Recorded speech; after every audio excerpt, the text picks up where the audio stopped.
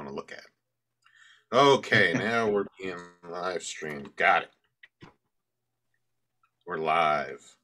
Hello, Facebook. I'm on Facebook.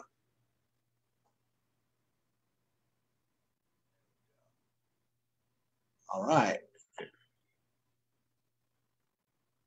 Okay, well, I'm live here with Dan and Jeremy Cubert. Is that how you pronounce it? Well, it's actually Cubert, but we answer to lots of things. Okay. But Cubert's probably the most frequent pronunciation.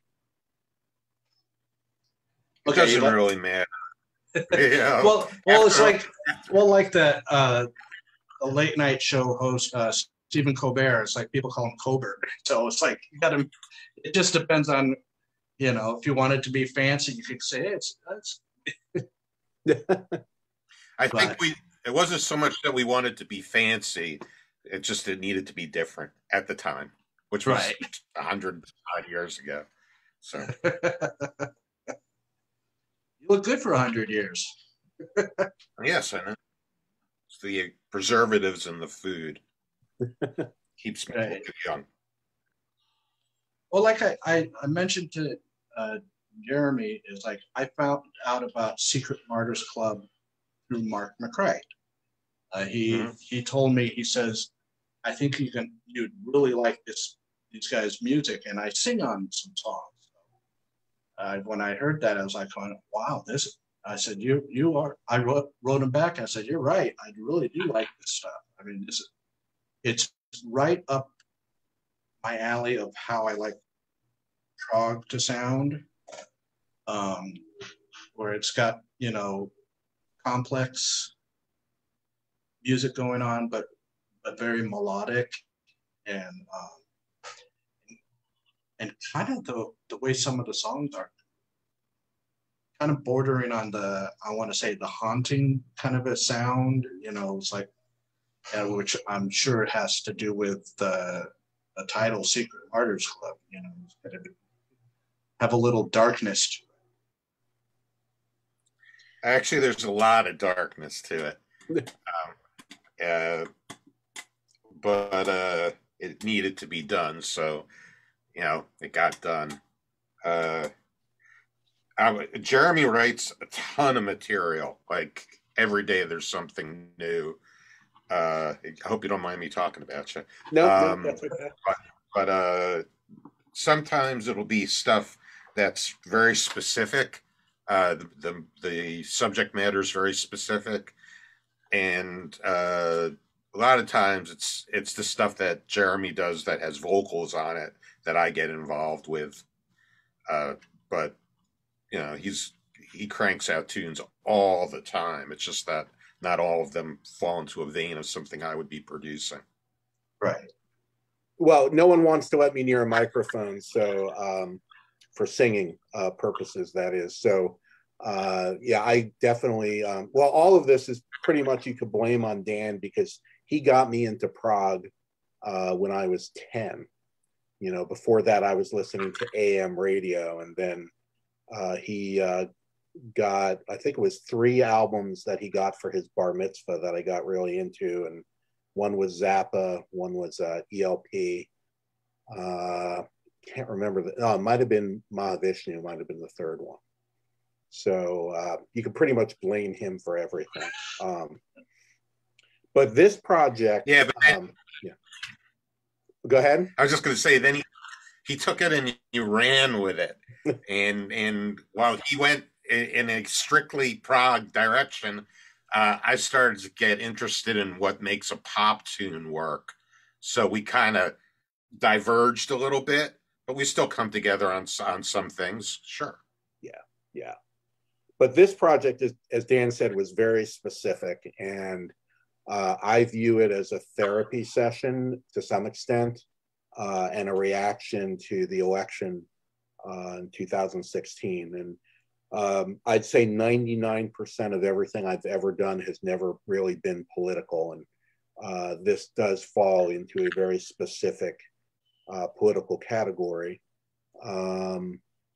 And so we talked about doing this project with a theme. Now, I mentioned that I don't sing. Dan does some background vocals, but he's not a lead singer. So that always leaves us in the position of trying to find people who can sing. And we have a mutual friend who I was talking to about this. And he said, well, you need to talk to my friend Mark. This would be right up his alley. And he put us in touch, and we started working on the first piece, Everything Will Be Fine. And, you know, just went through that whole process. And, you know, he's a phenomenal vocalist and really nice guy. So it was easy doing, but the reality is Dan did all the production. I mean, this is a project where I wrote some of the pieces, other pieces I added parts to, but I was purely, you know, a musician. And that first piece I wrote at the piano, which is something I don't do a lot these days. A lot of times I write sitting at the computer, playing various instruments. My joke about my guitar playing is that I'm a fantastic guitar player 4 bars at a time. But for this kind of project, I actually sat down at the piano and wrote the piece, wrote the lyrics before I even went near the computer. I sent Dan the piano track, and he ran with it. Almost all the other instruments are him, and the production. And then he went back and forth with Mark, and who had some vocal ideas. So I don't know, Dan might have I mean, thoughts on that. We got really lucky where the vocalists that we're fortunate enough to work with, or pretty much everyone we're fortunate to work with, when I send something to them, it doesn't need to be laid out in advance about how to do this or how to do that. There might be some general instruction, but, you know, a guy like Mark or a guy like Robin or John or any of the people we use, they'll come back with stuff that we weren't even expecting. And sometimes it needs to be massaged a little into place. But it's like getting a present, really, when the files come in and there's more than we imagined, and it's, you know, the harmonies are going in directions that I didn't think of. So it's cool to get stuff in from these great musicians, you know, who are here and in England, and I think that's about it right now. I mean, there's some other folks, but mostly it's here in England. Right. Yeah.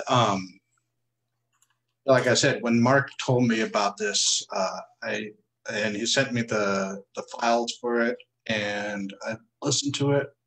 And I listened to it again, and then I put it on my one of these things, put it in my car, so I could listen to it there. And I was like, you know, kept on listening to it over and over, and I was like, going, this is something. If anything, in my opinion, something very perfect. Just I can hear, you know. It's timeless for me, you know, because it has, you know, with Mark, it has that pop sensibilities because of his voice, and then with you guys with the music, you know, the instruments, you know, the instrumentation, you know, it has, you know, like I said, it has that classic prog sound, and then it has pop sound, and it's like kind of, you can tell some lean a little more prog and some of them lean a little more pop, but it's like just, I think it's a perfect balance to get people in to the album, you know, because nowadays it's like, they're either, people are doing either too much prog in an album, and it I wouldn't say scares people off, but it's like, you know, you need some sort of a balance. You know, you need that, you know, how you have you know, your longer songs, and you need to balance them with, I think, with shorter songs, you know. So, you know, depends on, you know, nowadays you don't need to, you know, you can market them that way, you know, whereas, you know, years ago it's like, you know, how the record labels would force the bands, oh, you need a a shorter pop song, but I think when you do it naturally, that's when you get something memorable. But when someone forces you to do it, it's like, wow, you're not going to get something. It may be a hit, but that's about it. It's like it's going to be one of those be on a one-hit wonders type of a thing. Well, I'm sorry, I'm jumping in. Go ahead. Go ahead. But actually, this is kind of thanks to you, Ron. But we have a lot of material all over the place. On Mark might have something to hand to you. You might find something if you look it up on if you Google it, but it's all over the place. And thanks to you and your efforts to try to track stuff down, we decided to put it all in one place and start a label so we could cool. manage all of this material. And so when you go looking for any of the many projects Jeremy does, and the things that I do that aren't major releases, I can't play somebody else's stuff, but I can do my own thing. So anyhow,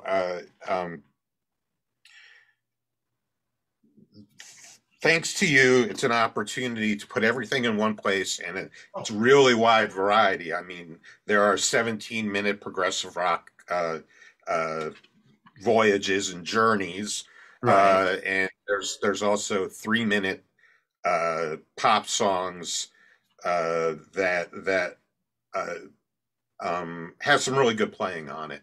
Right.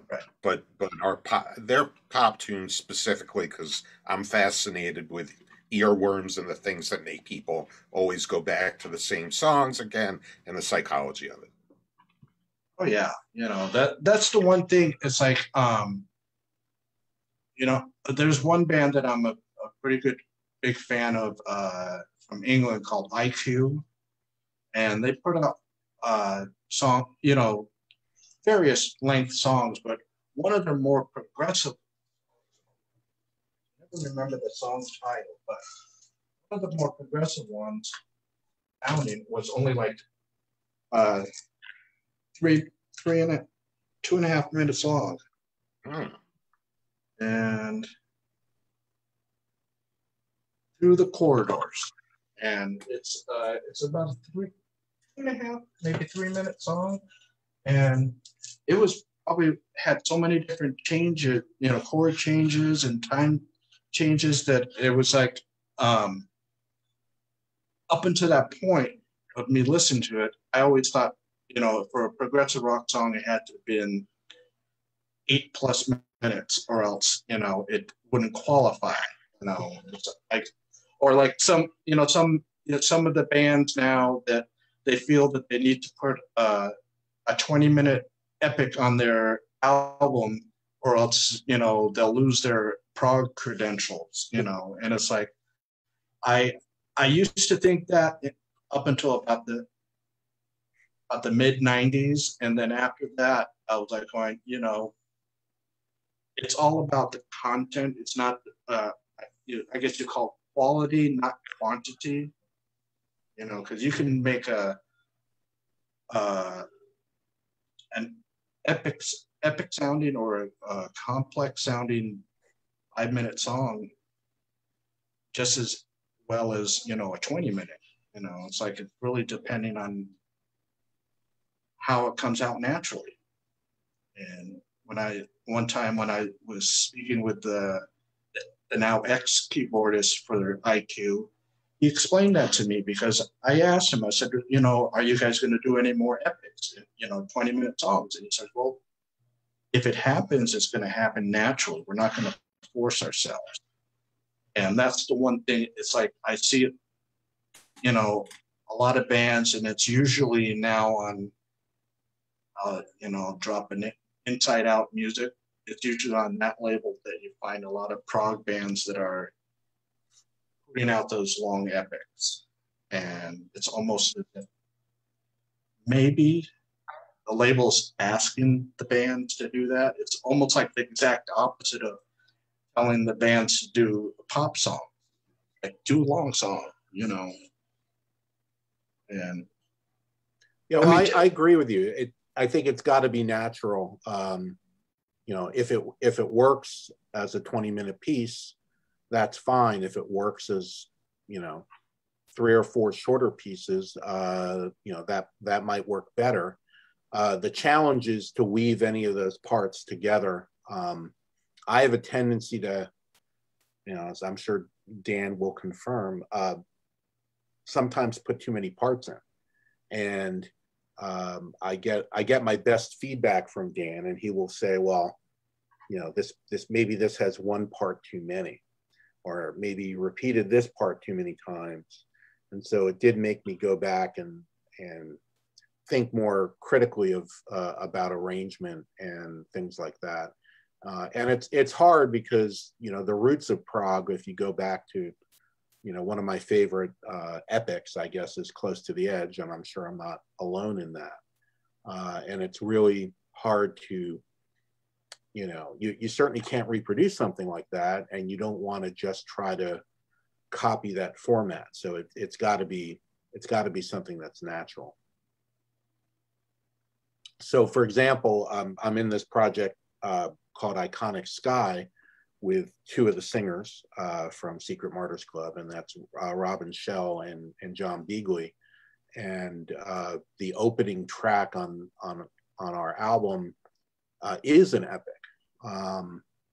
And it really started with Robin had this idea and a theme actually about Hollywood and about a screenwriter who goes to Hollywood to make it big.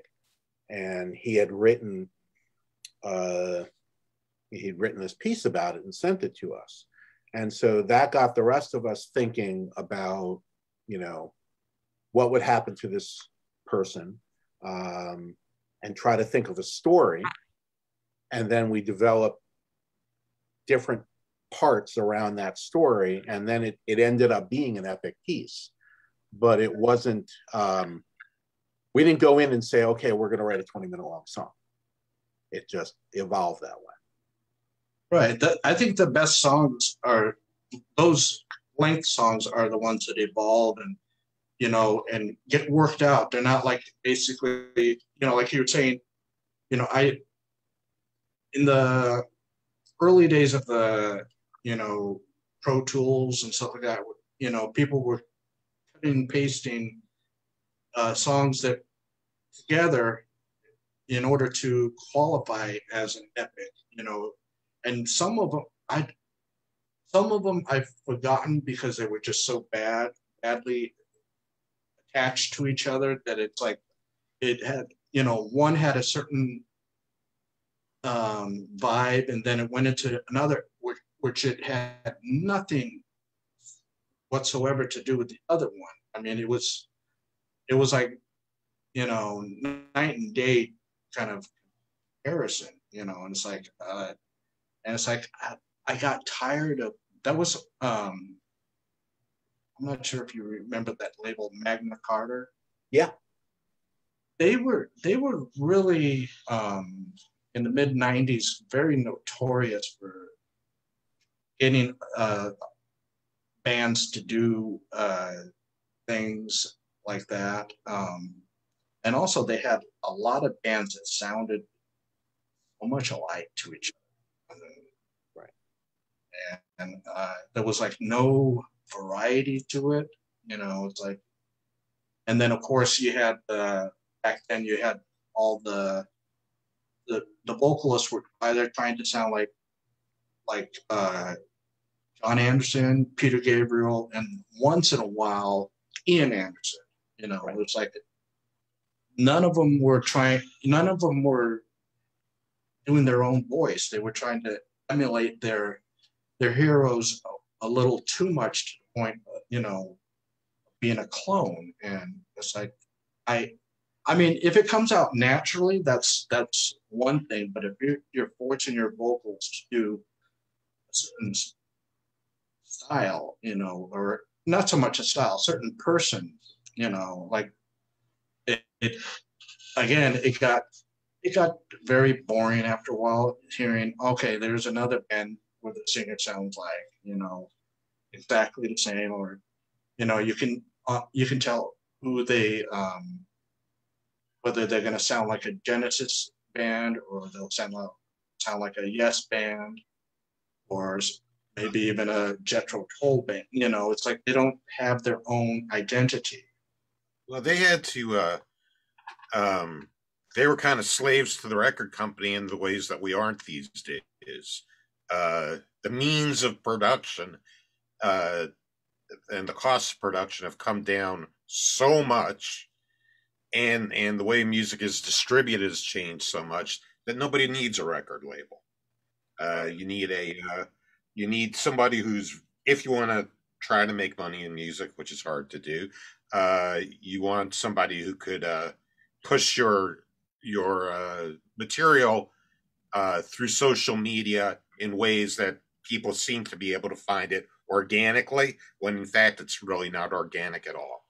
But we're able to do what we want because there's nobody telling us we can't. Really, I mean, Right. sometimes I might say, if I'm producing it, we shouldn't try. Let's try something else.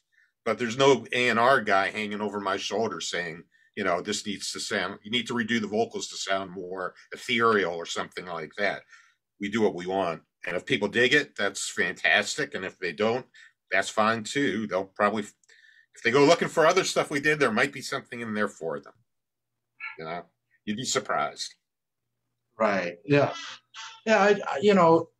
The only downside with in today, with the exception of Bandcamp, is you got I have just about everyone I've talked to,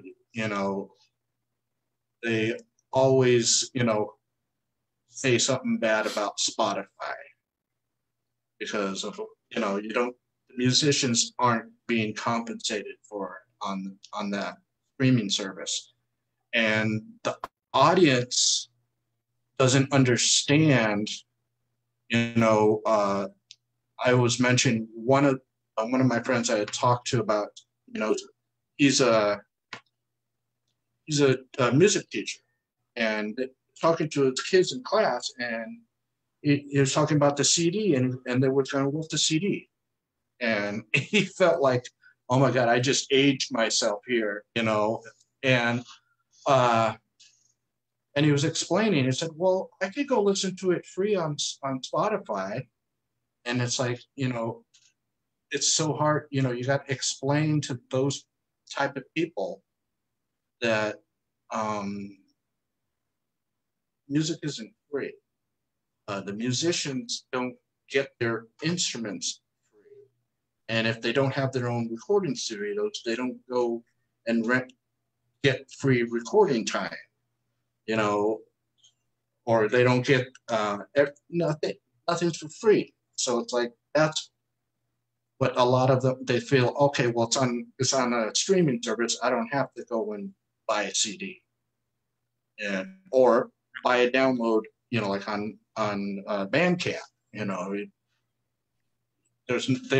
don't see that there's a product to be purchased, and that's unfortunately, a lot of people that I've spoken to, they feel that that's going to go towards where,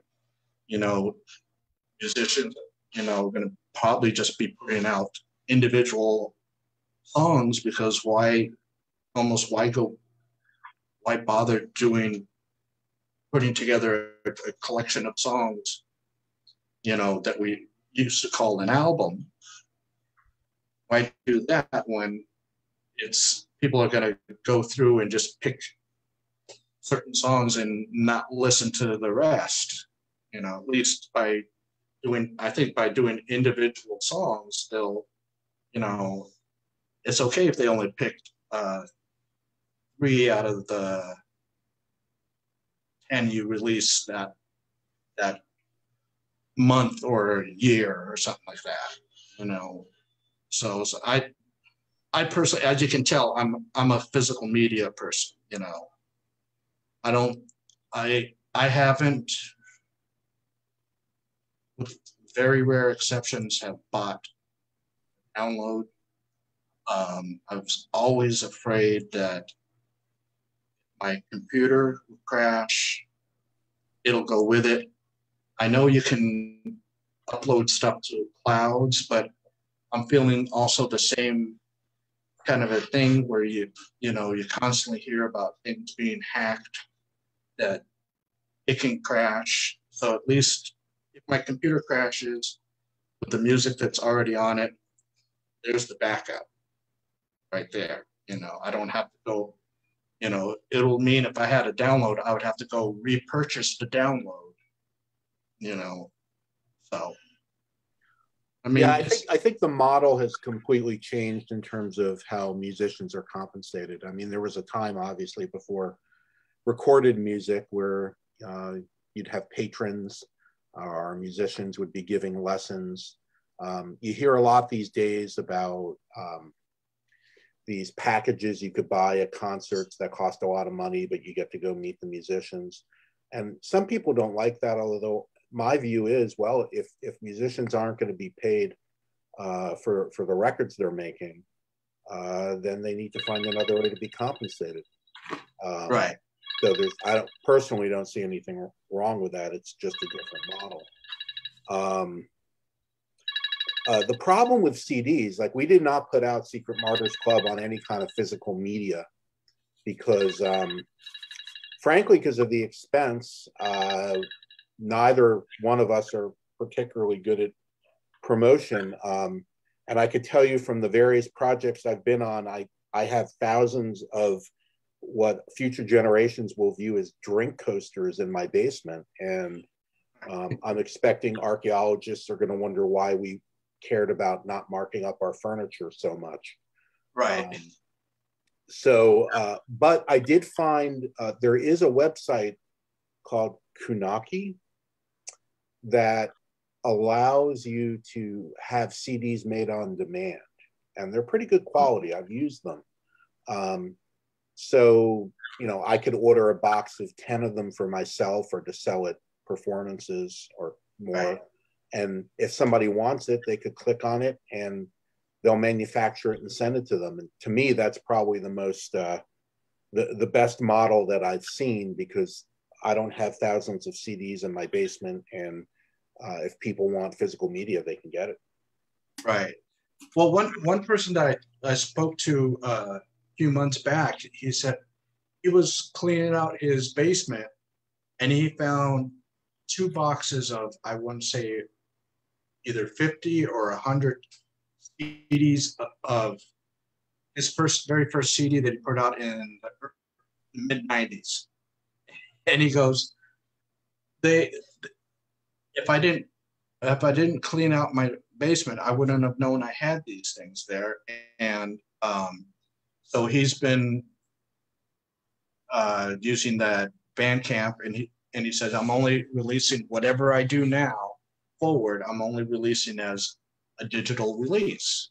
Right. And so I understand both sides of the argument, physical to a digital. I think physical is great for the bands because they, like you said, they don't have to order up 1,000 CDs and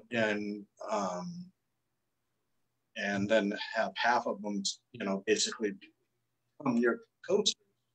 But then on the other side, it's like, for the listener, nowadays the listeners, everything is, everybody's always on the go. So it's like, to have your different devices, like your tablets or your phones, you want to be able to have your music portable. And for me, the music is portable because a lot of the stuff that I buy from Amazon, I want to say a good majority of it, you always get a notification that, the Amazon Music has a digital copy of it for you to listen to there. So, for me, it's like I got it here and I got it on digital. So I'm happy because, that means that I don't have to carry stack of 10 CDs in my car. You know, I can just have the USB, you know, plug in the USB drive, you know, and Although listen. it's really hard to put cover art on a USB drive. Right. No, I you know, we've been talking a lot about the business of music, but the restriction that we have now, you see, I'm serious. When I talk with my eyes closed, I'm very serious about something. We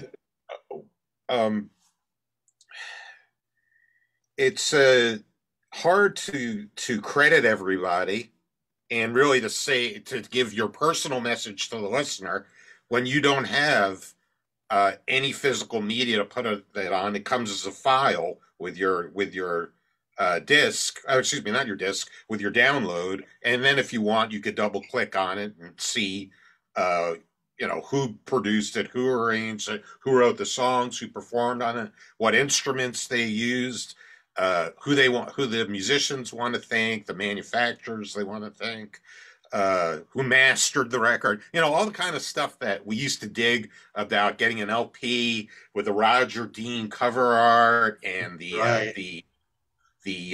or some of the Zappa stuff. God, I should know the name of the guy that, like on the Grand Wazoo or something like that, where it's just, or Uncle Meat, where it's just this visually stunning thing that you have fun of while you're listening to the music. You could sit there and look at, you know, this new dimension, which is the visual dimension. You don't get to do that anymore. It kind of bums me out a little bit, you know. Yeah, because you know, one of the more recent things that I bought was this thing, Storm Watch, and look at, you know, it's got all this packaging to it, you know, and it's so, I mean, newer bands, because, you know, don't have I guess the backing to produce something like that. You know, you won't see so much of that. I mean, I think there's a few exceptions of some bands that, you know, on that, on the Inside Out music label, like right over here on a band called Frost. They put out a box set, you know, which was kind of cool. I mean, but I've never expect newer bands to put something that elaborate out because of the cost. You know? And but then it seems like, you know, of our generation, we like to open up things and read the liner notes and, you know, and learn more about the band. You know, obviously now today you can go to Google and find out about most bands, you know, but, you know, or Google, you know, that's how we found out about the bands. And so it's like, it's both ways, you know, digital, physical, you know, they both have the pros and cons, you know. For me, the major con is I can't open up the booklet. But the major pro is you're reaching this, if they so desire to click on what you're doing, an audience that you would never be able to reach before. So that's the pro, you know, that anybody anywhere in the world with a computer and the ability to download something could grab one of your tunes. They don't have to go through hearing about it on the radio if you manage to get a tune on the radio, or seeing it in sync, going to Sam Goodies. Remember Sam Goodies? And buying a record and taking it home and taking off the wrapping and all of that. They don't have to do that anymore. They just dial up on the iPhone or whatever, download the tune and listen to it. And there's a price to be paid for that, which is losing the other bits of magic of vinyl or even CD. Oh yeah, yeah. You know, I do miss going to the record stores because I used to live in the LA area and used to go to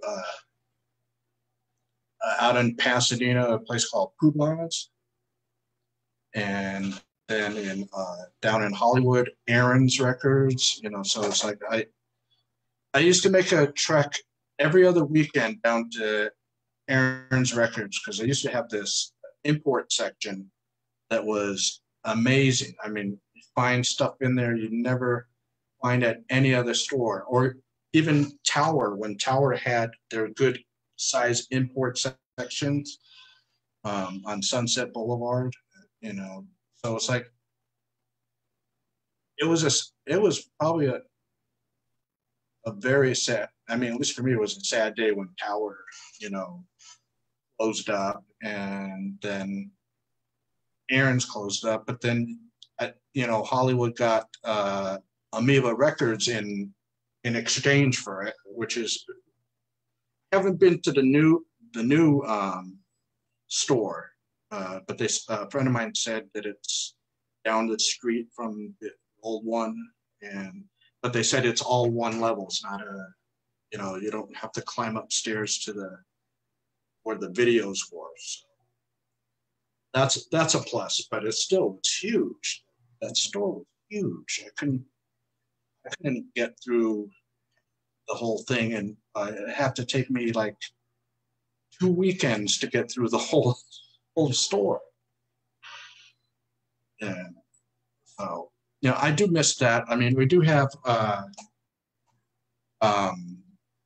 out here in Maine, we have a chain, a small chain called Bull Moose, and they're more of the like a big chain store types where they don't have a lot of imports or any of the more interesting releases that you find at like those Hollywood shops. You know, so, you know, I mean, granted, nowadays you got the computer, you can go to Amazon or anywhere else online and order your CDs, you know, and you get them, you know, a few days later, you know. So, I mean, you give up one thing for the other, you know.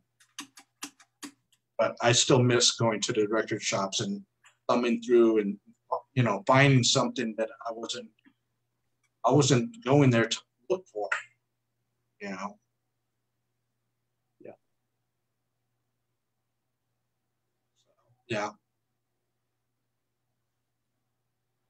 Which record? I mean, you were mentioning Sam Goody. I bet you. Do you remember one called Licorice Pizza? No, I don't remember Okay. that.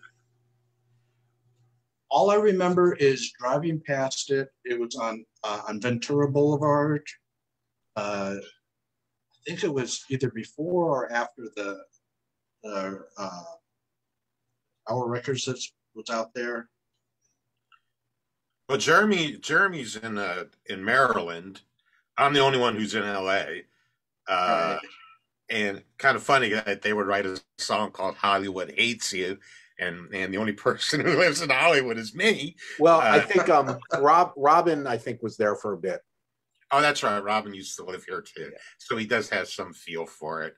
But I'm sure back in the day, Rockville had their record stores, right? Well, yeah, I'm trying to remember. I mean, other than Tower Records, the name has slipped my mind, but there was a local record store here that I used to go to, and yeah, so I definitely missed that experience. And I remember growing up in New Jersey, the record store in Livingston, where I think I got my first real book there, because they had it. They had records and they had the real book, but you had to get it under the counter because it wasn't authorized. But so yeah, you don't get those experiences these days. Yeah, and the younger kids won't get that experience. I mean, we still remember it, but they won't even, you know, they'll probably go, record store? What's that? You know, it's like, well, the fight to keep Amoeba alive you know, because they got kicked out of their location. That took some doing. Aaron's Records was right up the street from a place I used to work called Klasky Chupo, where we did Rugrats and the like. And Oh yeah. errands, we would, I'd be there. The guy who owned Klasky, co-owned Klasky Chupo would be there. Other people from lunch would be there. You would see everyone you knew from that arts district, during their lunch hour or after work, going and seeing what's new, because you'd be exposed to all kinds of things that you wouldn't normally see, especially in the imports section for sure. Oh yeah. Those are things that I never would have even been exposed to. But that's when I started losing interest in Prague a little bit. Thank God Jeremy is around to hold the torch, to be the torch bearer for the Prague end of things. Not that I do love Prague, and this is a Prague show, but the Right. psychology of music is fascinating to me. We were discussing taking multiple tunes and stringing them together and them not working, but if you use the lead motif from one of the from the beginning tune, you could string them together. So there's a whole psychology of music that I find absolutely fascinating. The ability to make people feel things without actually being around them, but they're hear your words. That's the thing about the Secret Martyrs Club stuff that I like so much, is that, and I didn't write any of the lyrics. Well, I guess I did, but Jeremy wrote the serious stuff, and I found it very moving. And after it was all done, I thought, well, maybe that'll change some minds, maybe that'll move some people. Uh, but the ability to make people feel things just by moving air molecules around in a pleasing fashion Right. has always fascinated me. Well, I find now, especially with the technologies, how you make music, that people are getting more interested in prog. That because I watch a lot of these reaction videos on YouTube where younger people are listening to prog music, and it's just funny. Some of them are really funny the way they react to it, like oh my god, it's a 20-minute song, how am I going to sit through all this, and it's like there are songs that are like that, I feel that way, but then there's songs that are long, and when it's over it's like you go, is that it? you know you know I kind of want to hear more of this, and the only way you can is just to hit the repeat button. But it's I think they're reaching a little people that were, I want to say, in a way, anti-prog in the 90s and early 2000s. You're seeing less of those attitudes. They're more like they're some people are a little more interested in it now. I think it's because of YouTube. You know, I mean, I could be completely wrong about that, but I think YouTube is really kind of steering people back into the prog scene, or for the first time into the prog scene. Because there's a lot of good ones. I mean, I watched one. He's a composer. I think he's like in his mid late 30s, I want to say, and just his reaction to uh, he just did a 45-minute reaction to Carcass, and he found the video on YouTube where it showed the what do you call it? The notes and the Score? what the score and everything on each section, and it's like normally he would explain it, but he said now I got a place that I can point to and show people what's going on, and for me those reaction videos, even though it's a song that I've heard hundreds of times, but when I get to I get to sometimes hear it through fresh ears when they explain it or they react to it in a way, and it's like it triggers back to the first time I heard it, you know, and it's very fascinating to hear people getting into this music. You know, I mean, we're always told that it's a dead genre, but I I mean, it may not be as flourishing as it once was, but I don't think it's dead. I think it's there for people that are, you know, willing to you know, expand their ears and listen to something completely different. That's why, you know, like you were saying, you know, the psychology of music. I mean, I'm not really into psychology and stuff, but I know how music affects you, you know, uh, your emotions and everything like that. And, you know, I don't like using the word trigger, but it hits, it hits certain emotions and you know, and it stays with you and it gets imprinted into your brain, you know, when the first time you heard, you know, let's say like Tarkus. When I first heard that, I was like, my mind was blown. And then watching this guy react to it, it just like it got blown again.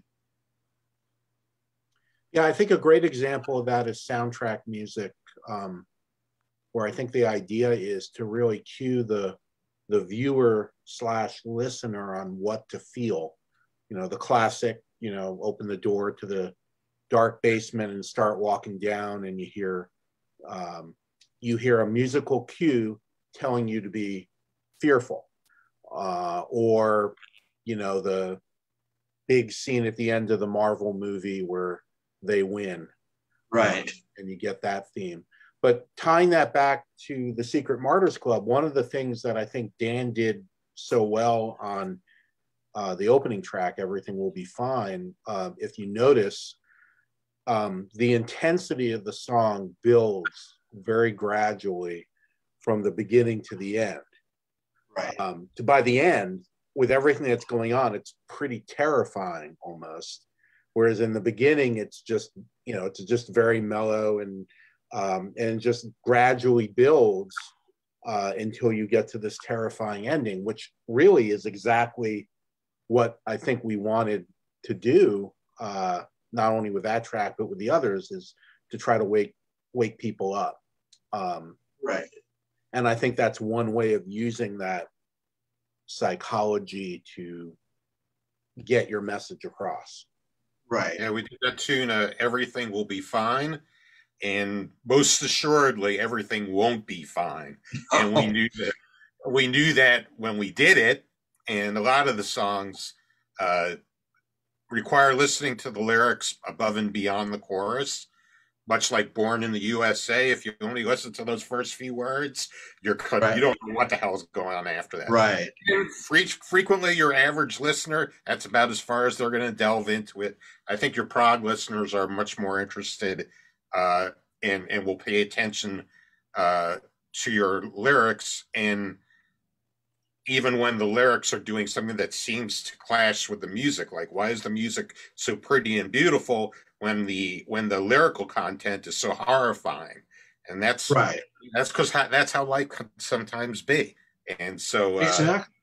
You know, that's just if you're willing to sit down, and that's the beauty of prog fans, is that they are willing to sit down and listen to the lyrics and listen to the playing, you know, and the accuracy of the playing and the counterpoint, and which is a different world than pop, which has its own tricks of the trade to make people use it. But listening to things, that is a very powerful sense of memory, just like smell is a very powerful sense of memory. And you'll hear Tarkus, and you'll say, oh man, the first time I heard that, the first time I put Neil down on that, and there was that cover of that tank, the armadillo that was attached to a tank. I mean, what kind of music are you going to get? And all of a sudden, there's that distorted B3 that cuts through everything, and it's just majestic. That really, for me, was an eye opener for me, hearing Birds of Fire was an Right. eye opener. The way I found that was at our local public library. There were records up, and I saw this really cool uh, visual on the cover of the record, the bright orange and yellow of the Birds of Fire, and I listened to that record. I wasn't expecting anything. I didn't know what to get. I didn't know what was going on. I was just a kid, and I was like, they had this in the local public library. This is incredible. This is mind Right. stuff. If any of the librarians knew that this was there, they would go run screaming. And that was a major influence, I think, on both of us, Jeremy and I. We both, that was a big deal. That record, and that came out of the local library. So that was just interesting how that happened. But yeah, My go ahead. I'm sorry. Okay, yeah, my full introduction into prog, I got a partial one when I was in 1980 when I was 14 years old. I tell this story all the time. A friend of mine gives me Rush Permanent Waves. It just was released a few months prior. And I'm like, going, why are you giving me this? Because before that, all I would listen to was AM radio in the car. I couldn't, honestly, at that point, I couldn't care less. I was that, the pop listener that I didn't care about all the details, and I didn't care about the music. It's like, I heard the song and the DJ announced what it was, and it's like, it just, okay, whatever. But then when he gave me that cassette and I played it in my tape player, I was like going, okay, now, looking back, I said, I think he knew that I needed that shove in that right direction. And it took me about a decade until I started working at a record shop. And the manager there, he was into every kind of music that was ever recorded. So I was always into, at that time, this was about 90, I want to say 91, 92, somewhere in that area. All I was listening to was that thrash metal, so, how some of those small record stores, they have, the employees always playing music on there over the air. And so it's like, I was playing it and he got tired of it, me playing the same stuff. He said, okay, look, I got something for you that I think. So he put in King Crimson Red. And all of a sudden it was like in that, those old cartoons with the light bulb goes up over your head. It was like, that was like, I kind of call that my little musical epiphany. It's like, and that from that point forward, it's like I went into different stuff, and like, Birds of Fire. He played that over the air, maybe a few months after putting on Red, and it's like going, okay, what do you have of theirs in the store right now? And he said, well, you got a couple of them. So I would go and buy them. I would, everything that I started listening to, prog-wise or fusion, was based right there. So it's like, I didn't hear a lot of that in the 80s because I wasn't really into it. I was more into, thrash metal. Right after high school in 85, my friend introduced me to that. So 85 to 92, that's all I was listening to. And then the manager there, he just said, he opened up my ears to different stuff, and I was, whatever he was playing on the store CD player, I listened to it, and, if I liked it, I went and bought it, and nowadays whenever I get a CD from a band, first thing I do is, if they don't have an extensive liner notes, I look for a website. I want to find out what this song was about, why it was written, who was on it, anything. I needed to find out information about the band. I needed to find out what the song was about, you know. So And why somebody wrote the song is important to you? yes, why they Okay. wrote it, you know, where, you know, their influence, you know, did they see something that caused them to write those, you know, the lyrics, or, you know, that's something kind of important because it helps me better understand the song when I'm listening to it. Um, I'll one thing is like with the, you know, going back to Tarkus, the guy explained what Tarkus, what and everything, and uh, each of the movements, you know, the names, how they were characters in the big story, and it's like all I knew was Tarkus, you know, because of the album cover. I didn't know all the stuff, and it wasn't until recently finding out about that, and then the King Crimson song "Starless," you know, he explained that too, and it's like, and so when I go listen to those songs again, now I'm hearing something different. So it's like that's the other thing is like you get once in a great while you get to hear those songs with fresh ears again, and it's very rarely because there's some songs out there that, you know, they feel like they've almost worn out the welcome in your brain. You know, you know you don't really want to hear them again because you know exactly what's going to happen next. There's no surprises to it, and to me, that's what I like about prog is that there's surprises to the song.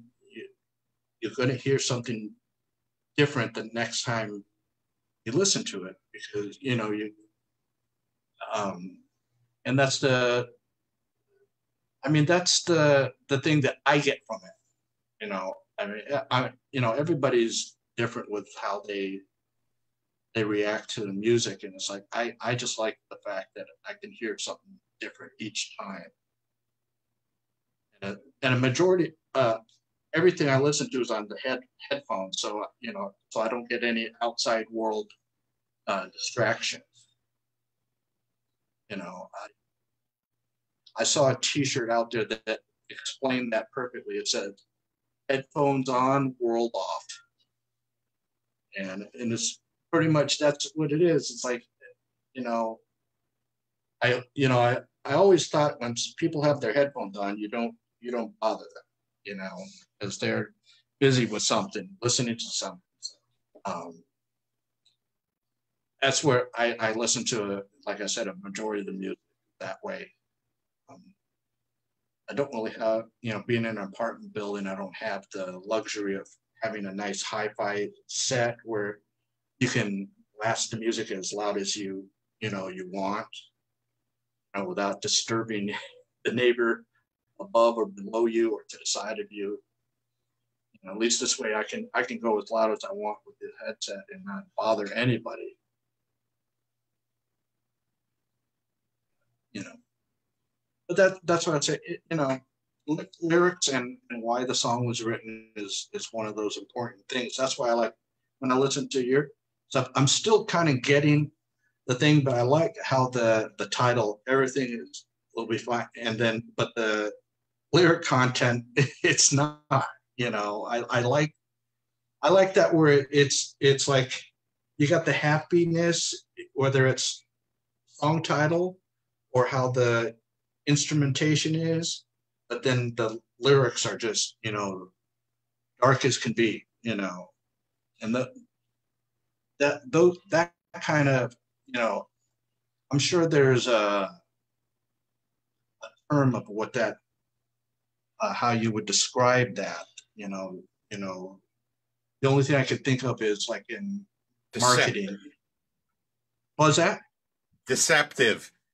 Yeah, deceptive. It kind of deceptive, you know, and then also like a bait and switch, you know, kind of a thing. It's like we're gonna, or you know, like is yeah, deceptive. That's that song right there. It's like when you hear the title, it's like I was like going, okay, I was gonna expect a really happy, cheery tune, but it really wasn't. no, not at all. Yeah, um, I think that because Jeremy writes, I'm talking for Jeremy again, but he writes a lot of instrumental stuff, certainly more instrumental stuff than I do at all. And that's it's a little harder to pull that off in the strictly instrumental realm. When you have lyrics, you could do that very easily. But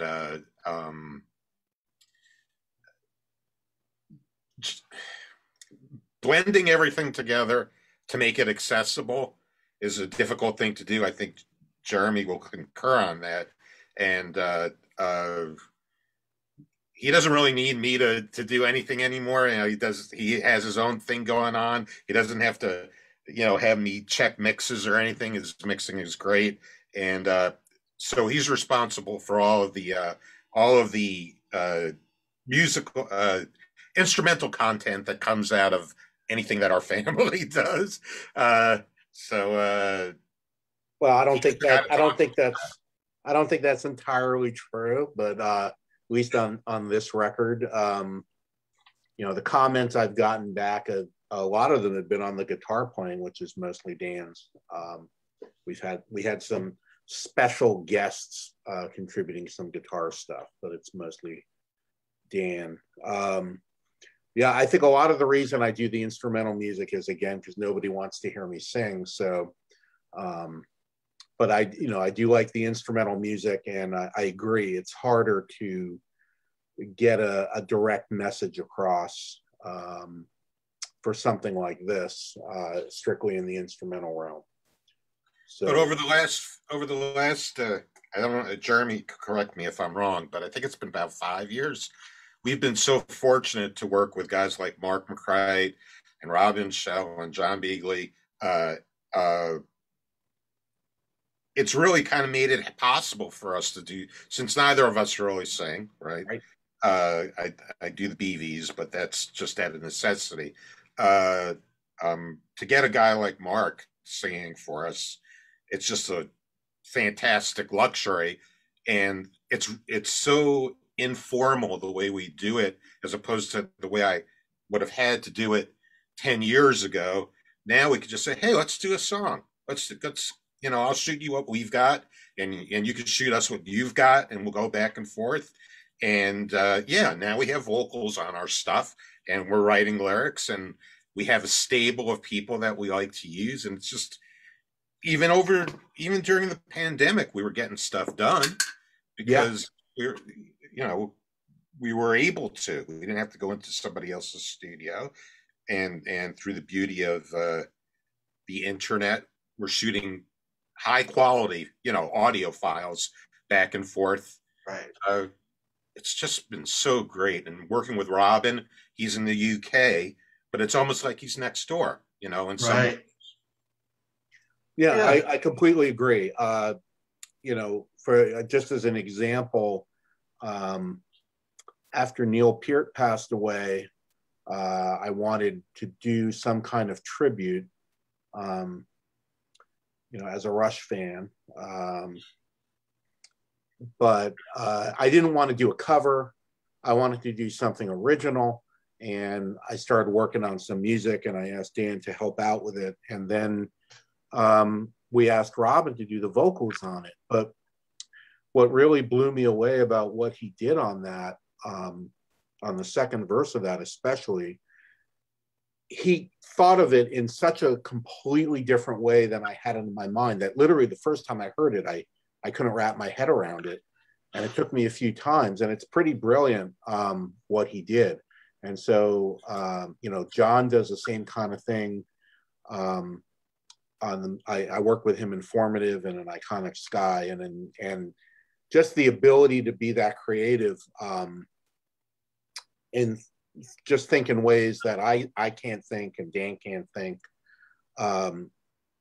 You know, Mark sang on the third track on the Secret Martyrs Club a song about the refugee crisis, and he did this real lift at the end that was something, again, I hadn't really thought of. So I think we're very fortunate to have really talented people to work with on this. And yeah, I would not I would not have the ability to do any kind of vocal songs, because I can't sing. Dan can't sing, so it really helps to have friends that are willing to work with us on this. Speaking of Mark, he's in the chat room right now. Oh, hey, Mark. Hey, how you doing, man? Yeah, he's everything I've ever sent him. He's nailed to the nth degree. And the comment I always get is, "Who's that singer, and how does he cover so much stuff?" So, yeah, Mark is a big part of it. Robin and John are major parts of it too. And if without those guys, because they each have very different voices, especially Robin. So it's just so wonderful to be able to do this at all. Well, I don't remember if it was you or if it was Jeremy. No, it had to have been you when I mentioned that one song, and I'll tell it here. So it's like I was asking, who's that girl singing? And it was Robin. It's just because he had that high voice, and I was like going, and then it was just, and then once you told me who it was, and then I went and listened to it again, I go, oh, okay, he's doing. You said he was kind of, you said he was kind of almost like in the John Anderson kind of camp. I think that was. He's a natural soprano. He sings full voice soprano, and he does it very well. And he's a great composer, and he's a great vocal arranger, and he's a great keyboard player too. Well, he's got his bases covered. Mark certainly has his bases covered. We did a tune that was a cover of a Thomas Dolby tune called Airwaves. Beautiful song, and his voice was perfect for it. And so we did this cover, and he laid down an acoustic guitar part for me that really kind of finalized the instrumental arrangement for the song. And I didn't even think of it. So it's just great. I mean, I wish we could all be in the same place at the same time, because even better things happen then. But just the nature of the way things are, we can't be in the same room at the same time. Right. And I mean, you guys got the magic of this, right? Of sending the files over, but like you said, being in the room together, it's you'd be able to instantly get feedback from the other person. People are unable to tell your intent if they send you a completed performance of the vocals, let's say, and you're not in the same room, you haven't been going through it line by line or paragraph by paragraph. They just did what they thought was right, and suddenly there's somebody telling them, "No, what you did was wrong here. From measure X to measure X, I need you to do this." And you need to deal with the kind of people who are able to accept that, and as part of the necessity of us not being in the same room, you're going to complete your performance, you're going to send it, and then we're going to pull it apart, and you're going to have to do punch-ins and the like. I'm sorry, I don't mean to offend you, but this part here really needs to be more like this. We have to dispense with that stuff now because we can't afford to spend time massaging everybody's feelings. Right. So we don't do it. Those days are over. We just say, okay, I did what you did. I'm going to cut it up. We may have to do another couple of things here and there, but I like your idea. But people just don't do one take and walk away and that's it. Right. Ideas bounce back and forth. I wish Jeremy. I was just going to say, I wish Jeremy and I could be in the same place for any more than one day. We'd probably get an awful lot done if we were. But yeah, that's true. Although the technology is almost there. I tested out a setup with a friend of mine who's a drummer, and for real time playing, and it actually worked. I'm assuming that technology is going to get better, but it still doesn't beat being in the same room with someone. Right. Yeah. But I was going back to the live thing now. Okay, of course we have the pandemic now that it's gonna. I mean, we're slowly coming out of it. I think some people are racing to the cliff really too quickly. Uh, it's like we need to utilize this technology online to do streaming concerts more.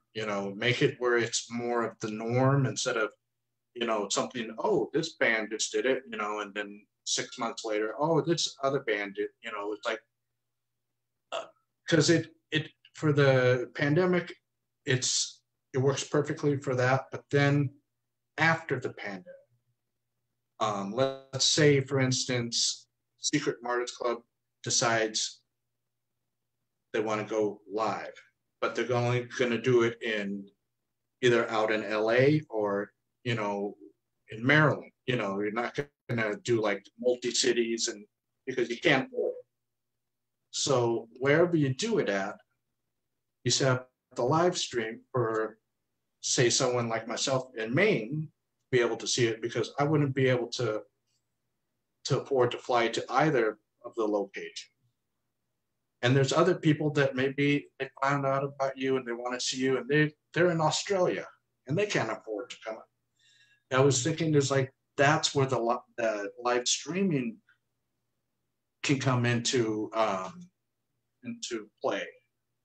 I mean, granted, for you guys, you're not going to be able to see how we're reacting to your music. You won't be able to, the feeding off of each other, thing. But it's the next best thing until we're completely out of the woods.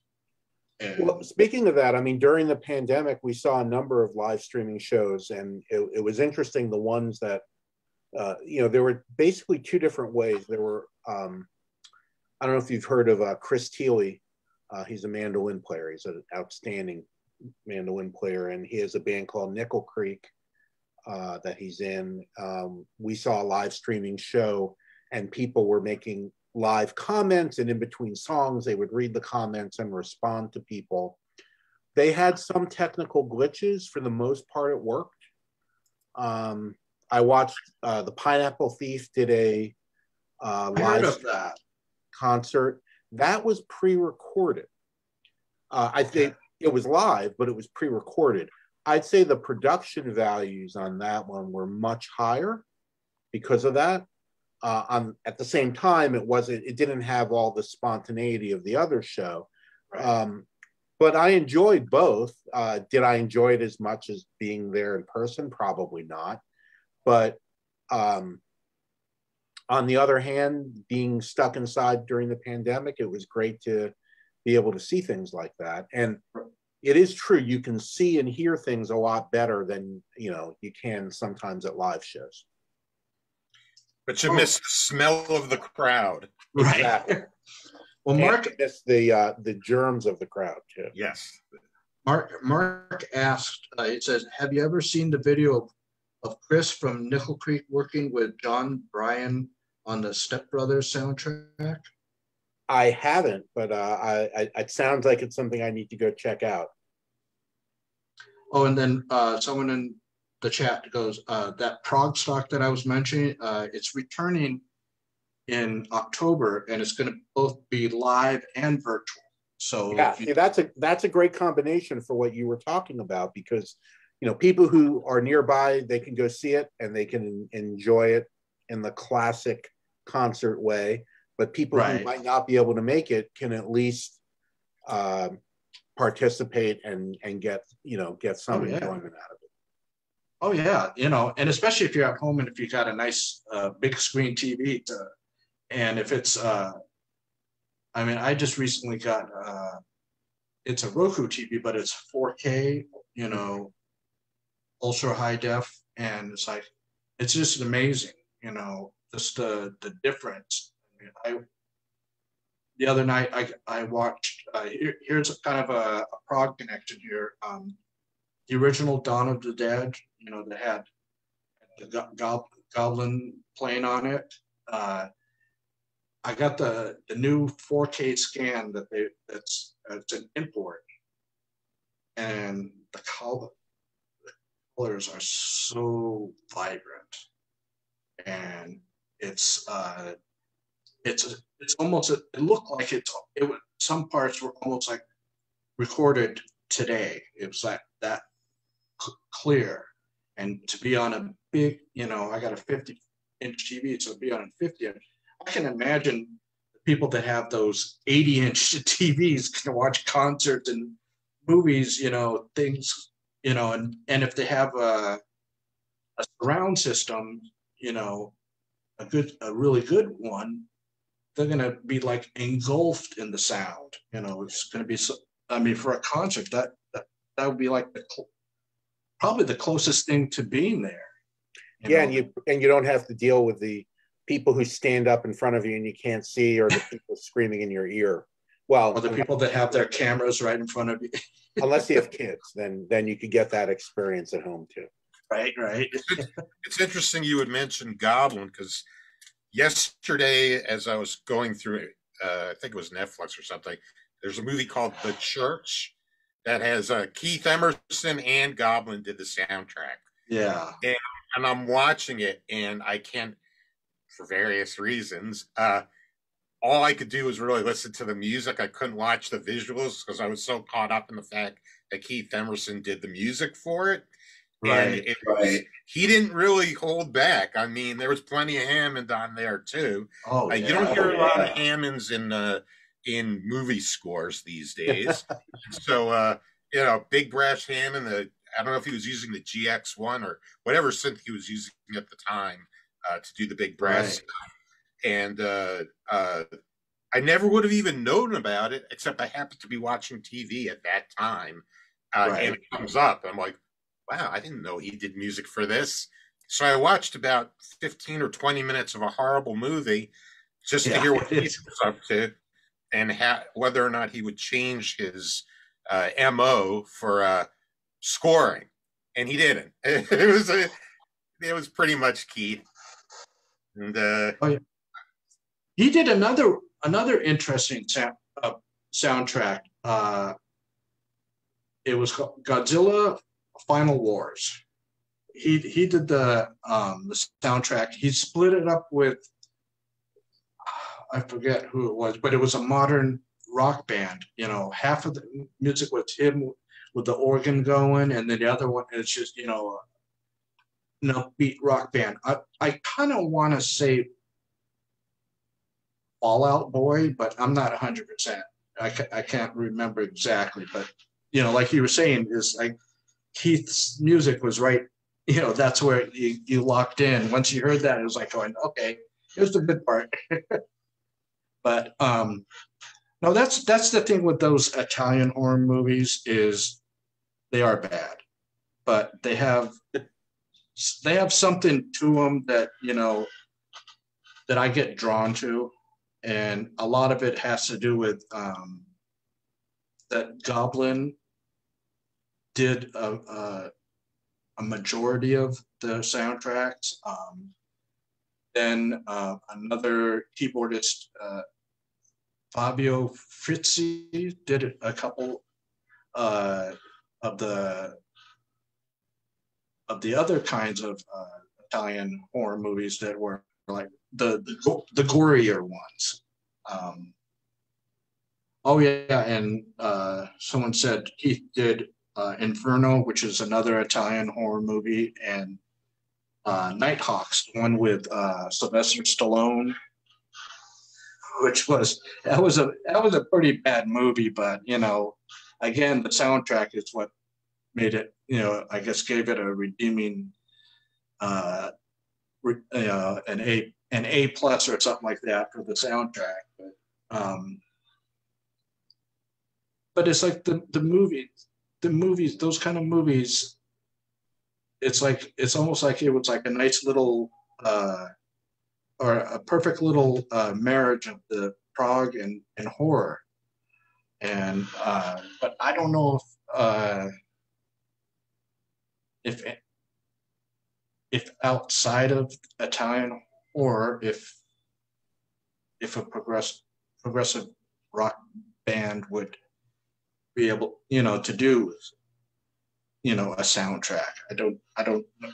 I think it's just the weirdness of those, like Dario Argento, he has all these weird ideas that don't really make a lot of sense, but, for the prog soundtrack to it, that's the only way he can go. At least I think. I mean, there's right over here. I have this one. It's called Demonia, and Demonia is what's his name? Claudio Simonente from Goblin. That was a band that he did, and theirs is kind of a more prog metal approach. It's like, Goblin on steroids. And so it's like they did a concert. I forget, not this one that I have, but they did a concert where they had the backdrop, some of a big screen where different movies came up, and the band would play the soundtrack for that, kind of like a nice little soundtrack night. Oh yeah, Heart of the Sunrise is used for a climax of the movie. Buffalo 66. And then the other one that has the King Crimson music, Starless, was in that Nicolas Cage, Mandy. That was pretty.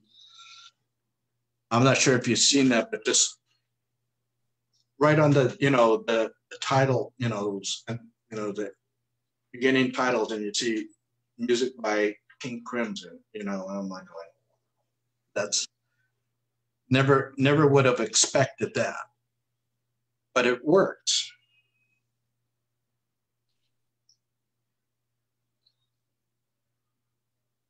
So you got messages coming in on your computer as we speak. Yeah. When you go live, they give you a little chat room on Facebook, and so people can kind of talk with each other. And I try to pay attention to it. But going back to Secret Martyrs Club, the title track, that I'm still trying to figure out what it's about, and I'll get it in time, but just the whole feel has, it's a kind of maybe I've got this wrong, but it has a very sinister, something lurking, Yeah, no, I think your senses are all correct on that. The song and the name of the band is really about the hypocrisy of people and groups. I'm trying to think of the best way to say this. They tend to be guilty of the very things that they claim to be against. And that's one of the things that really struck me about the past 4 or 5 years, are the number of people and groups who claim to have certain principles. But as it turns out, they really don't. It's all conditional. So if it's something that happens to favor them, they're perfectly fine throwing other people under the bus. And right. I found that to be extremely frustrating and extremely disappointing. And that's what inspired that particular song. Yeah, I had a slight feeling about that, but I wasn't 100% sure. But it just like that, it just had a sinister backdrop to it, and I can see how I think that's the one thing with music. Someone was talking about, a lot of the songs from 1971, 50 years ago, how those songs, the way they were written, were about what was going on in the world, not how some of the songs of the artists, you know, the mainstream artists, I should say, today, they're always, it's always about me, me, me, me. You know, it's like the rest of it, they don't really care what's going on in the rest of the world unless it pertains to them. But mostly their songs are about, you know, well, you know, almost like woe is me, you know, and it's like, but there's so much going on out there in the world. You're not the only one that's going, you know, having issues, you know, things are happening, you know, like you said, in the past 5 years, major things were happening, you know, not to go too much into it, that TV series that's out on Hulu, The Handmaid's Tale, Mm-hmm. a lot of that to me was scarier than a horror movie. Yeah. Yeah, because there's some reflection of that in what you see going on right and now. You mentioned 1971. Apple TV has a series called 1971 on now. Yeah, I heard about that. Looking at it, and they really bring that up, because a lot of times you listen to those pieces, like I think they pointed out a Marvin Gaye piece that to someone who doesn't know what was going on at the time almost sounds like this happy, uplifting song, but it's really a takedown of how people were being treated. Although I will have, you know, since this is a Prague show, they had to do the obligatory criticism of Prague, because when you think about what was going on in Prague in 1971, there are a lot of great albums that came out then, and they flashed Yes up on the screen for a second and then talked about pompous music that nobody really wanted to listen to. It was about a 15-second little blurb on it that reminded me why I don't particularly like Rolling Stone. They had a lot of their reporters on this show, and they were never terribly favorable towards prog music. But the show is interesting in what you pointed out, that that was a time when a lot of musicians were looking at what music can do to change people's attitudes and opinions. And here's where I get to my very serious point. Anyone who might be listening, if you are a graphic artist, you are really letting me down. I cannot tell you the number of songs that I've written and Jeremy's written about our situational stuff, and I have yet to see anything from graphic artists that's depicting, you know, the events of the past 4 years, some of which are major events that you could do huge murals over. Right. But I feel that we're being let down. Come on, graphic artists, please give us an icon, some sort of visual icon that we could use to remind us of the truth of these times. Because Jeremy and I could write 1,000 songs. They're all open to interpretation. You know, nobody's saying this is specifically what we're talking about, so listen, because we don't dumb it down for people. Whereas if somebody would do some graphic representation of what actually is going on, that would be helpful. So please get on us. You're going to probably hear from the graphic arts community. Since I work with a lot of those folks, I wish that somebody would get on the freaking ball and do something about it. Yeah, it's like, you know, going back to, you know, you're saying how they basically they snub Prague. They always do that, and they do it with a smirk on their face, like, you know, I'm supposed to do this, you know, or something. And it's like to me, every music that's come out has a reason for it to exist, even if it's something someone made back in the 70s in their garage that sounds like it's recorded in a tin can, but it captured that moment in time, you know. And to talk down on on a music a genre that was pretty much has been influential on a lot of artists today, even if whether they'll admit to it or not. To put it down, it just kind of it's kind of like you're I put kind of like you're out on in a rowboat and you I don't like this boat, so I can poke a hole in it.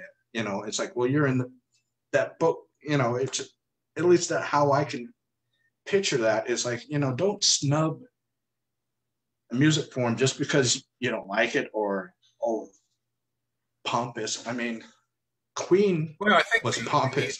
Queen was pompous, and they made a bunch of money. So yeah, but they were theatrical. I got a couple right, of tunes that I'm working on right now that are very Queen-esque, and it was theatrical.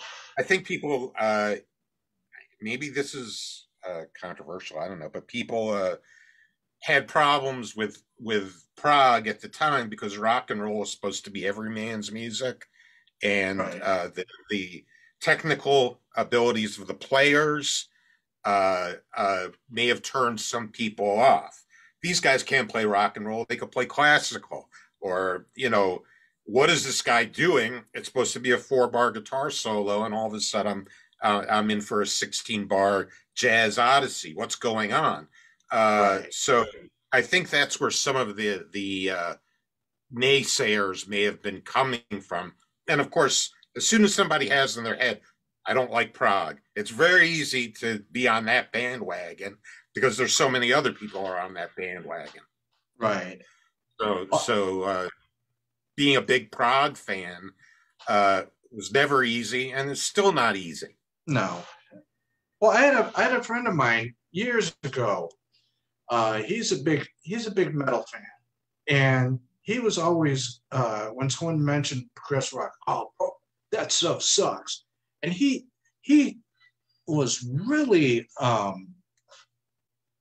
had a lot of animosity to it to the point he said something that was the stupidest thing I ever heard. He says, I wish that a plane that had Genesis on it was flying from the East Coast and a plane that had the Grateful Dead uh, on the West Coast and they could fly and crash into each other. And I'm like going, really, what's that all about? And then after he goes, I hate Prague.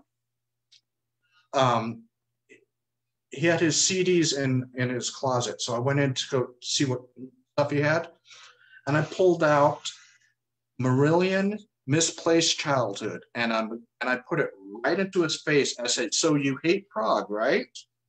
Why is this in your collection? You know, how do you say, your argument is now invalid?"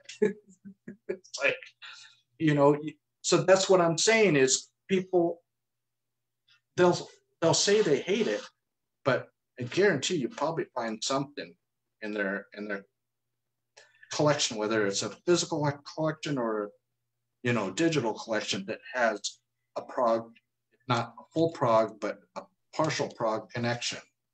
So it's like I think they're doing it like you're saying to jump on a bandwagon.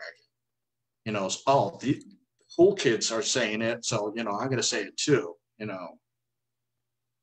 they You kind of should go out and get yourself a copy of Brian Woodbury's Old Time Prague. I don't know if I ever sent that to you, but there's an artist I work with named Brian Woodbury, uh-huh. and he did a 14 or 15-minute epic Prague tune that's hilarious. I will try to send it to you so you could hear it. But Okay. Jeremy's heard it. Yeah, well, And he what did basically, when you love something, you're able to make fun of it in a way that's very different from when someone who hates it makes comments on it. And it's clear that Brian is a big Prague fan, but I think that most Prague musicians and Prague fans would find well-meaning humor helpful, as opposed to this TV show that just dismisses prog music as basically being unimportant non-essential music. Well, years ago, I'm trying to remember where what it was called, but it was from National Lampoon, and they did. They didn't call it prog; they call it art rock, but it was prog. I mean, you heard all the different sections that were nod offs to bands at the time. I think it was done. I want to say 1971, the same year. You know, so everything prog band that was out at that time, this song had a nod to it, and I think it was called the Art Rock Suite. I'll have to give that one. I'm gonna have to give that a listen because it was. I think I've seen it on YouTube a few times years ago. I don't remember if I ever downloaded it. And Mark goes, there's an excellent Yes parody by Mike Keneally called Faithful Acts. Oh yeah. Yeah, that's very funny. That is very funny. You know who also did a fantastic Zappa tribute was Weird Al Yankovic. Oh yeah, it's a great song. What's something about France?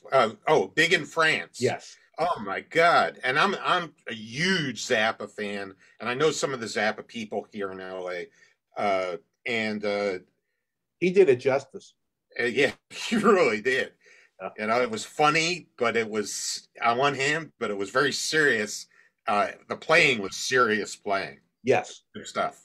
So yeah, and that Mike Keneally song, "Faithful Acts," is amazing.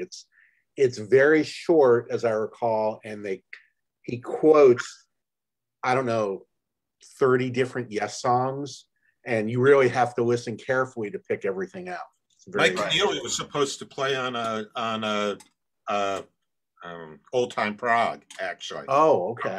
Brian was, I don't know what the story was with that, but when I heard Mike Keneally was doing it, I was like, yeah, this is perfect. Yeah, I'll send it to you. It's a great piece. It's a great piece. And it's true to form. You know, when he does his Gentle Giant thing, he really does a Gentle Giant thing. I think you did send it to me. That's because it's not, now you're talking more about it. I think you did send it to me when it first started talking about a month or so ago. I think I sent it to Jeremy, and some of his friends thought it was serious. Isn't that like they didn't realize it was a parody? Right. Well, it's a great piece of music. You know, I think it is a parody, but it's also, I mean, you know, it's really well done. So I think that's the one thing with a really good parody, you know, like that, you know, you have mask it with very well playing that, you know, like you said, it fooled people, you know. But it's some people don't like that, though, just so you know. They don't like it when the artist is makes them feel things, and then all of a sudden they realize that the artist was trying to make them feel something completely opposite. Right. People don't like to be fooled, but they are going to be. So get used to it. Right. That would be a great album title. Well, I'm working on an album right now called "What Did You Expect?" That's got 13 tracks on it, but it's more pop oriented. They're all somewhat different from each other, but I think people expected in the old days an album to have a unifying characteristic and also to be similar music. We don't need to do that anymore. There's no need for that. Because tracks could be bought as singles, or you could buy the entire album if you so desire at Cubert Brothers Records, and you could be in for a track that you thought was going to be prog that turns out to be straight up rock, or a track that you thought was going to be rock and it has a lot of prog elements. The freedom these days to be able to do what you want is a beautiful, beautiful thing. Yeah. Oh yeah, yeah. I mean, that's what, you know, I have a lot of different styles of music in my collection. A lot of it recently I've been it's based on recommendations on Facebook. You know, people popping, you know, showing their favorite album, and then they'll give a little blurb or maybe a link to YouTube to listen to it. And then, of course, here I go clicking on the link, and then there's another band I got to go investigate. And you just keep on going down that rabbit hole. That's the one thing with Facebook, is just making that rabbit hole deeper and deeper, And there's just so much out there, old and new. And that's one of the things too, is with your Secret Martyrs Club, that when I listen to it, it has a timeless feel to it. Like, 15, 20 years from now, if I go to listen to it again, it's going to have, as if it was written at that time. It just feels, just the music has just that feeling, and then of course the lyrics, the writing in it, it goes back to, I want to say, where you're talking not about, not being the new me generation, where it's like, I complain about, oh, I stubbed my toe, oh my God, it's the end of the world, that kind of lyrical things that are going on with some of the music today. But with yours, it's like it's a deeper meaning and deeper subjects, so, and I think it's well, thank you. The truth of the matter is that when you're young, you want to write songs about sex, drugs, rock and roll, and then sometimes you hit a point where you want to write a lot of songs about love gone bad, fantastic love, whatever it happens to be. I don't know, Jeremy, how you feel about it, but I'm way beyond any of that. In what I want to write about, I want to write about things that affect the world, things that affect the nation, larger issues that just going on, to me, because who really wants to hear about what's going on with me? They want to hear about something they could relate to. Yeah, no, I agree. Most of the stuff I write, as Dan mentioned, is instrumental. So when I'm inspired to do anything, I don't really consider myself much of a lyricist either. So, but when I get inspired, it's because it's something important. So, that was definitely the reason why we did that album. And we're going to do some more stuff too. Let's not, we got a lot more coming. As long as things continue to go terribly, we can guarantee that we are going to have something for you to listen to. Something to write about. Yeah, we have done a number of pieces, and there are definitely more coming. I have a few instrumental albums out. I mentioned Iconic Sky with John Beagley and Robin Schell and Tom Krause. And that's definitely in the prog realm with vocals. I have a Chapman Stick album out called Train Tracks, which will be on the Cubert Brothers page, but is now on my own Bandcamp and my own website at jeremycubert.com. And then a fusion album called Toward the Sky. So all of that was very cheap therapy during the past year to keep me out of trouble. Oh yeah, that's the one thing I noticed. There was two types of things that happened with musicians. Either they completely shut themselves down, or they went into overdrive and started creating new things. I spoke a few days ago with an artist named Robert Berry. He's worked with Emerson. With three. And he was saying during the pandemic he learned how to do mixing and recording, so that so it's like it was almost, and for myself, if the pandemic never happened, I wouldn't have done anything like this. It's just I had a lot of time, And I had a lot of friends that were musicians, and I was like going, well, since they're home, I'm going to take a chance and ask if they want to do a show. And, you know, this is show number 27. So I started it back in November, the day after November 4th. So I started it right then. And, but, you know, it's like everybody did something different or maybe something new during the pandemic that if it weren't for the pandemic, you know, you wouldn't have done. Right. And I think it's, you know, I don't say anything bad to the musicians that decided they didn't want to do anything. You know, that was their choice, but I applaud the ones that took advantage of that time and said, well, since we're not going out on tour, I'll work on some, you know, some more music and put out some albums, you know. I mean, I know of one band that they just put out their first this year. They put out part one of a 2-part CD this year. You know, so it's like, you know, they're gonna have like a lot of material for, you know, when they go play live next year. You know, Right. So, well, we're not going to ever play live, just so you know. So the only way you could get the music is the recordings. Will be no Secret Martyrs Club world tour or even local tour of any kind. Well, just that is true. Although I do perform in the DC area, I just had a gig with my band Apothecary yesterday.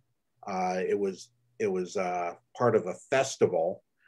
There weren't that many people there, but it was live streamed, so it was all outdoors. Oh, that's cool. And then I do play solo Chapman Stick in the DC area as well. So I have a few gigs lined up this summer for that, but very few people will likely see any of those. And we'll have to plan the Secret Martyrs Club tour for next year once we launch. How are we gonna cover all those instruments, man? We'll just have to have a big Zappa sized band. Yeah, 20 guys together. Yeah, you know, well, You know, that's actually, you know, I want to go over on our time, but the interesting thing is that a lot of times when I'm producing a record, I'm keeping in mind how the hell are they going to pull it off on stage? How are we going to do this live? With Secret Martyrs Club, that was never a consideration at all. right. You know, if we wanted to have 3 or 4 different keyboard parts going at the same time that could never be played live, that was cool. You know, but on some of the stuff I'm working on now, I say it really needs another guitar part, but there's no way of it fitting in there. So let's try to cram the guitar part into one part that could be played live. That's a consideration you have to give when you have 192 tracks you could use, but when you play live, you're not going to have that luxury. So you have to think in advance what kind of band you are and what kind of record are you doing. And if you're a band that's known for their live shows, don't go crazy with the overdubs because you're never going to be able to pull it off. That's right. Yeah, what I'll do too is this will be rebroadcasted over on my YouTube channel, youtube.com/Whatnot. So, you know, I'll put all the links that you just mentioned a little bit ago, and I'll put them in the description section so everybody can go to your guys' pages. And we're not fully set up with Cubert Brothers Records yet. The debut album, I guess, albums might be at the end of the summer, but just Google Jeremy or I, and you'll one way or another you'll find something out there. You know, we made. I believe we made an error. I believe you helped us correct the error, Ron. Oh, okay. Well, is putting our stuff wherever we happen to be at the time, wherever we felt would be the best place. We never really centralized our work, but thanks to you, the day after you and I talked, we started doing that. So by the end of the summer, it should all be live. Okay. Yeah. And but I'll at least put the for Secret Martyrs Club, so at least they can get that. And then, I want you to be able to hear that Rush tune, though. That's not a Rush tune. It is our Rush tribute song that Jeremy wrote because it's really freaking good. So Jeremy could give the information on where that would be available to be listened to. Yeah, I'll send you the links, but it's on my Bandcamp page. If you go to Bandcamp and look up Jeremy Cubert, you'll pull up actually all the songs that Dan and I have done together, other than the Secret Martyrs Club. And then you could also get info at jeremycubert.com. And we will have the Cubert Brothers Records Bandcamp site populated soon. Good. Then everybody can go there and grab up all of your music. Hopefully. Thank you, Rod. Really appreciate it. Oh, you're welcome. Well, thank you guys for taking the time to do the show. I really appreciate that. I'm actually going to go call Jeremy and my mother right now for my weekly call and tell her that we were just doing this. So hopefully she'll be excited. Oh, cool. Yeah. And then within about the next hour, it should be up on YouTube. Upload times vary weekly. So I just want to thank, if I can, since obviously people are listening and writing you messages and I don't see them, I just want to thank Mark so much for all he's done for us. And, it's been a really fantastic experience working with him on these projects. Yeah, I would definitely second that. And also thank John Beagley and Robin Schell for all their contributions. And Mark Godino. I'm tossing names out. Mark Godino, fabulous guitar player. He's helped us out too on occasion. And monster player. So we're blessed with that. Definitely. All right. Well, thank you guys again. I really do appreciate, again, the time you spent here with me. And I look forward to more music from you guys down the line. Yeah, and I think Ron will be doing this again with Iconic Sky. Yes, yeah. So that will be with Robin and John and Tom. Oh, yeah, you get to meet those folks. I think I'll watch that one since I've never met either of them in person. I think I'll watch it. There you go. Well, then I'll be talking again. Well, I'll be talking to both of you guys again, in various areas online, and I'll just close off with another big thank you to you guys, and thank you for that music. That was really good music. Very memorable. It's just something that I go to a lot. Thank you. Much appreciated. Thanks. See you later, Jeremy. Take care. I'll see you later. Bye-bye, guys. Bye.